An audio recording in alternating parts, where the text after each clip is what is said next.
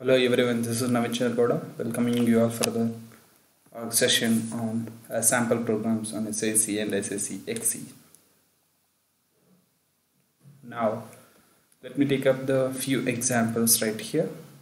So, now let us generate the SIC and SIC programs for arithmetic operations, or I'll simply say that arithmetic expressions.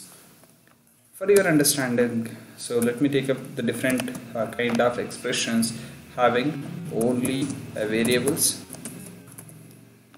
So expression as having only variables and having only constants, and also third case, let me say it as having both, it is the constants, and having both variable and the constants in an expression, constants. So let me also consider with respect to expression with the different kind of operators. When you say different kind of operators, so you can have the precedence over the operators, right? So first let me take you to the first and foremost, this is the operators. Okay, first let me take you to the first case. So first let me give you an example having an expression having only the variables, right? So now I'm considering the arithmetic expression having only the variables. So for that, suppose let me assume the expression can be, it is somewhere like m is equal to let me say p plus q.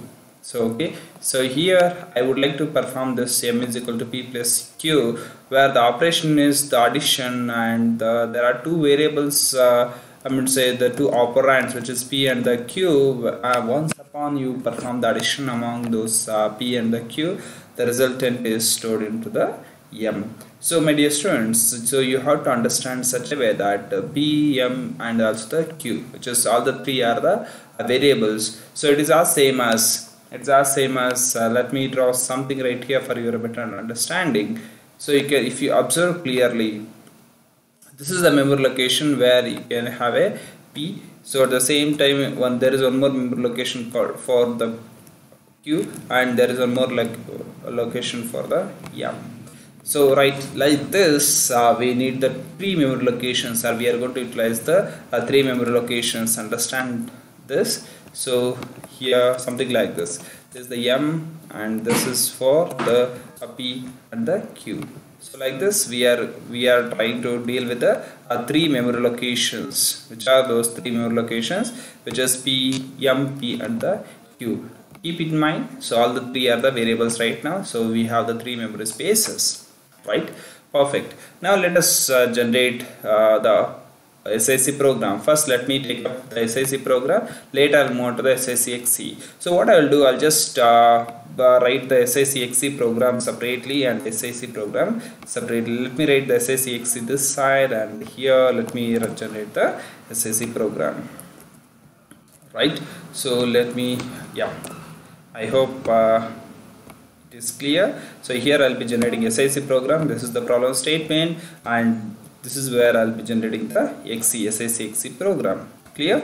So fine. Now before I can start performing, before I start performing the operations, the logical or the technical part you have to understand, like how the operation will be performed. For the point like how the operation will be performed, I repeat, for the point like how the operation can be performed, so let me make use of one of the register. So for that, let me use one more symbol right here, try to understand here. So here what I'm going to do in the sense, right here I'll just make use of one register. That register is nothing else than the accumulator, because accumulator register, I hope you know that there is accumulator register in the SIC machine architecture. So here is the accumulator register.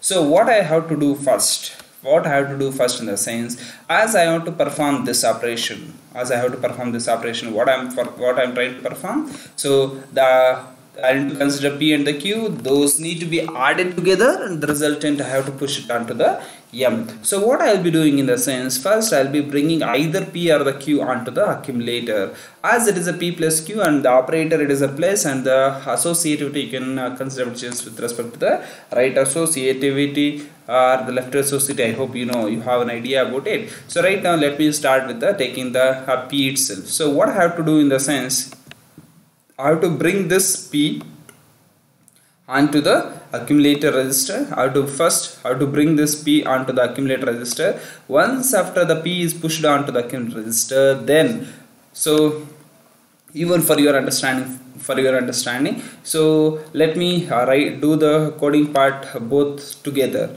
So let me make use of this as a table, but actually it's not a table. For your understanding, to write the instructions in the format, like however I hope you know that there is a label field, operand, and also the code field. So for that purpose I'm just making out this kind of difference. Okay, so there is nothing to confuse about this, right?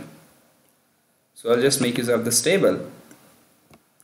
So what I'll do, so first and foremost thing, however, all of you know that, so we need to declare the three variables. Which are those three variables? It is the M and the P and the Q. And as I hope you already knew about this, that we are trying to deal here with respect to the SIC programs, and in the SIC program this kind of addition operation can be performed on the numbers, and in SIC there is a only integer type of numbers. So for which, how to declare them, for which I'll be using the word. But basically, as here I'll be considering them as a variables, I do not know what is the value which will be available right there. So what I'll do, I'll just only reserve the memory space. How many memory space? I just will be reserving only one word of memory space. So like this, as all the three, which is P, Q and the M, all are variables, so for which I'll be just only allocating the memory space. That's what, only reserving the memory space. I don't have to initialize any value, right?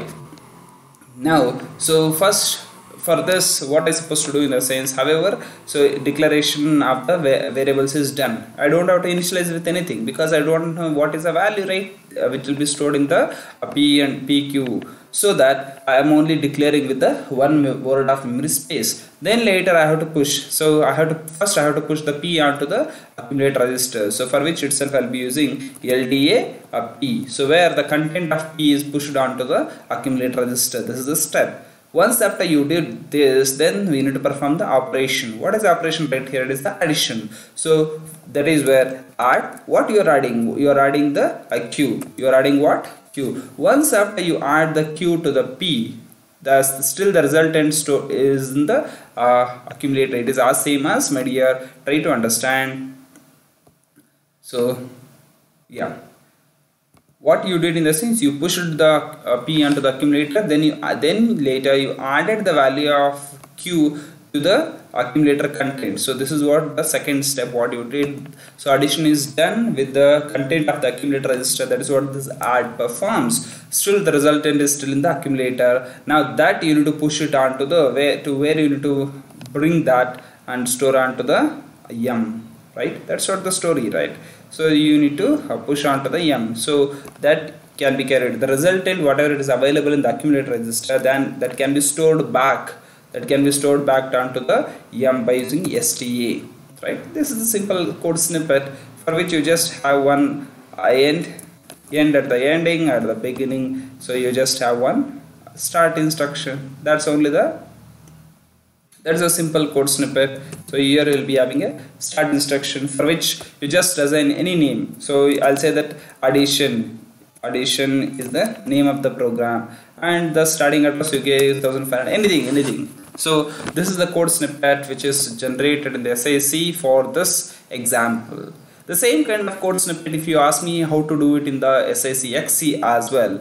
So same way, like you will be having, so same kind of a code. Let me reuse whatever it is required. So what I'll do, so anyhow you'll be having a code start and end, and this three variables. I also, you know that these are the three variables which are P, Q and the M. Those are the three variables for which you are only allocating the memory space. Now my dear students, the slight difference you have to make it out in order to reduce the memory cycles or memory dealing with the memory, so you can make use of the different register in SIC SICXE, because in the SIC SICXE we have the different kind of registers which are available. So what I will do, let me make use of the two different registers. You see here, let me make use of two different register. So let me call the first register as accumulate register.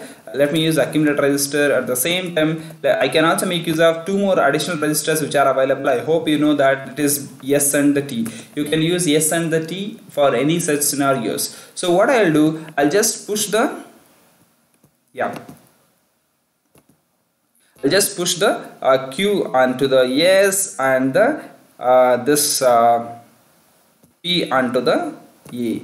So what I'm doing, I'm just pushing up Q onto the S and P onto the A. So that's all. So it is the same as LDA A, so LDA P. The content of P is pushed onto the A and content of Q is pushed onto the S. Now you can perform the addition between them. So for which I'll be using add R, which is addition between the registers. So here it was only add, where we'll be adding the memory with the accumulator. So it is where you are performing the addition with the registers. So add S comma A. So it is the same as the content of S is added to the A. So let me draw that.